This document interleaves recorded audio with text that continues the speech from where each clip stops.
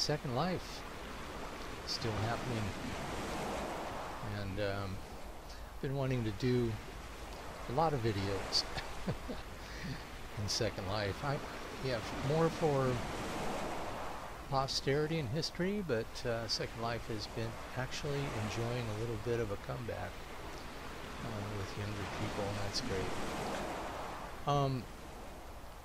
My time in Second Life, one of the greatest joys I've had in it is programming.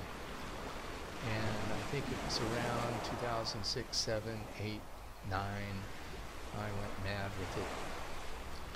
And the programming language for doing things in Second Life is named LSL, Linden Scripting Language. And it's the successor to C and a lot of other common programming languages. So not that difficult to learn. It was very well put together and documented, everything very cool. And what do you use scripting for? Well, let's say a simple example might be you want to create a candle, and so then you want to be able to allow an avatar or anything to touch it, to light it or unlight it. Or if you want to allow an avatar to say flame on and flame off and all those sort of things. So what you do is you put these scripts inside of objects. So like a candle would be a cylinder, and the flame would be a little animation. You could do various ways. But then you would put the script in the cylinder part of it, and it works like that. So one of the things I'm quite proud of is some of the creations I made of gauges and time clocks. So I'm going to go up to my workshop here and take a look at some of the clocks and just a quick look at what it takes to make one work. So let's see here, to kind of figure out things as we go blind a bit. Let's see, I'll just keep that on. Situated. And here we are in the bared down workshop. I used to have a huge one. This is all I have now.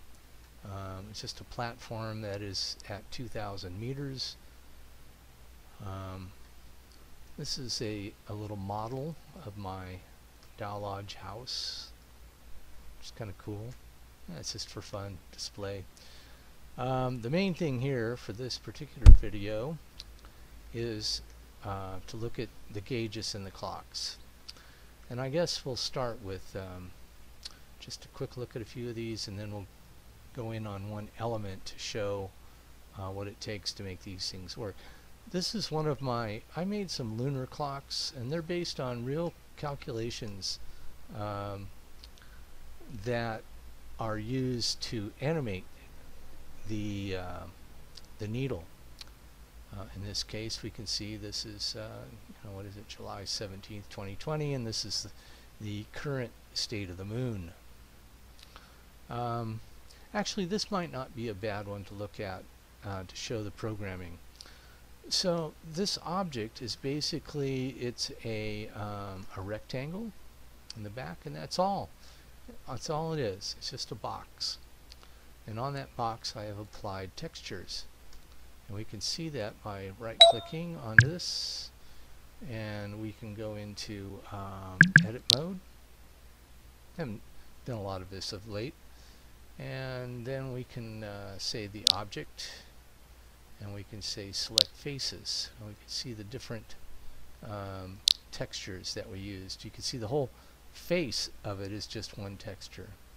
But now, to get to the part I wanted to kind of share, is the programming behind that. So when we look at this, now we know that it's just a cube that's been squished into a rectangle to make this clock face. A texture has been applied on the front of it, but there's another element, and that's this needle here. Now what we do is we say edit linked, and go into that. When we see the content, we can see moon time.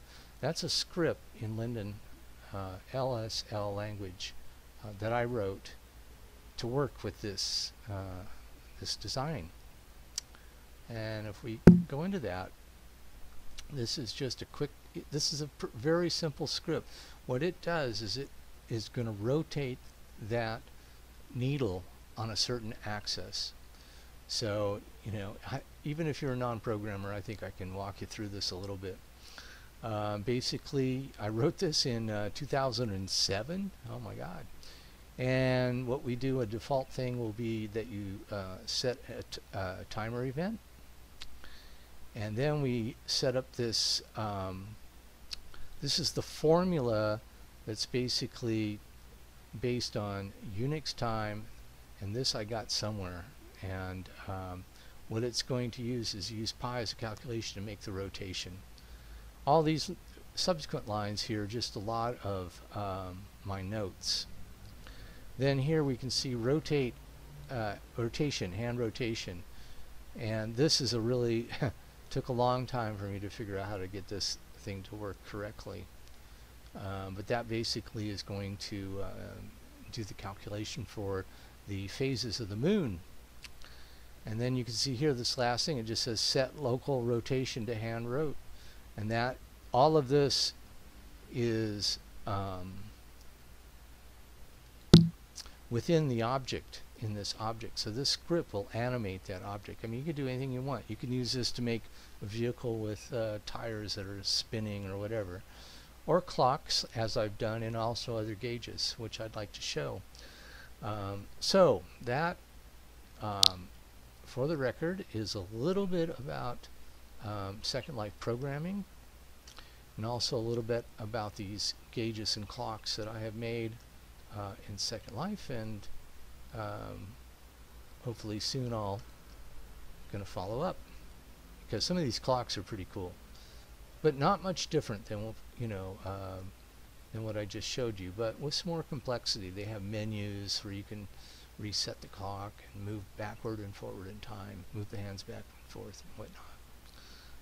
So Second Life is still a joy to play around in, and I might as well, as I said, do some historical recording. Yes. So be it.